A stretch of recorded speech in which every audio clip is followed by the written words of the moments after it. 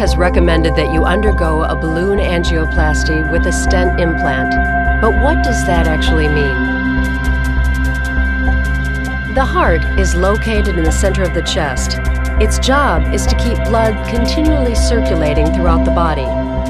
The blood vessels that supply the body with oxygen-rich blood are called arteries. The arteries that supply blood to the heart muscle itself are called coronary arteries. Sometimes these blood vessels can narrow or become blocked by plaque deposits, restricting normal blood flow.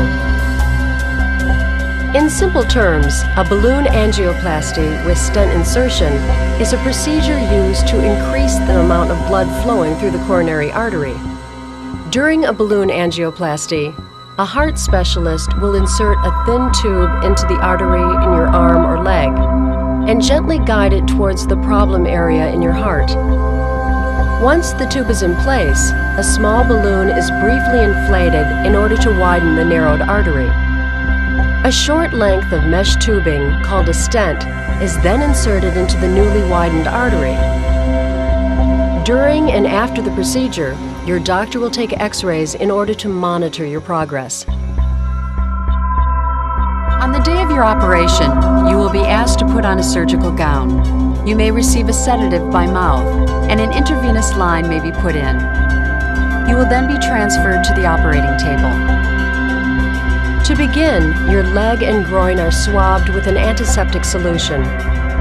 Then the doctor will make a small cut over the femoral artery in the upper part of the leg.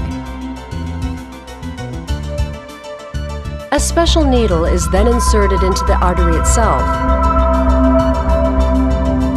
Then a guide wire is carefully passed through the needle and gently pushed into the artery and upwards towards your chest.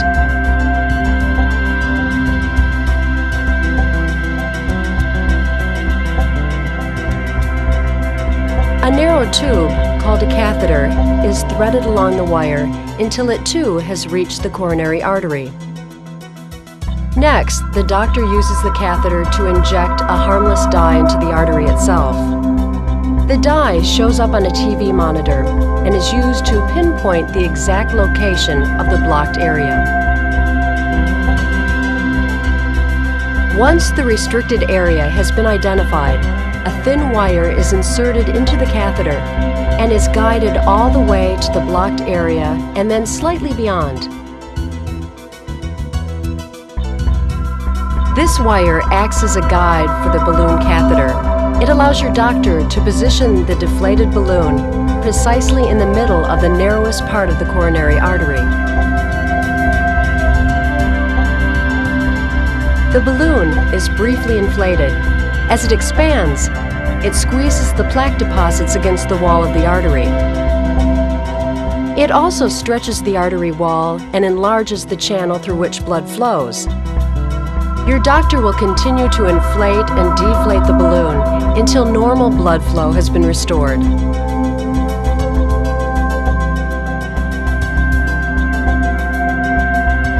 The balloon catheter is then withdrawn, and another balloon catheter is inserted.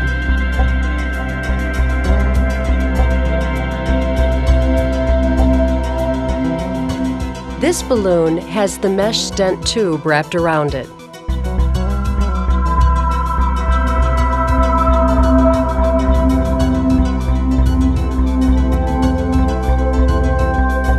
Once this tube has been placed in the center of the now widened area of the artery, the balloon is briefly inflated. The stent expands until it hugs the walls of the artery. Finally, after a thorough investigation of the region, the catheter and guide wire are withdrawn, and the stent remains permanently to provide support to the artery and to resist the buildup of plaque. The dye that had been injected will break up and leave your body as waste. Slight pressure is applied to the incision in your leg in order to prevent bleeding.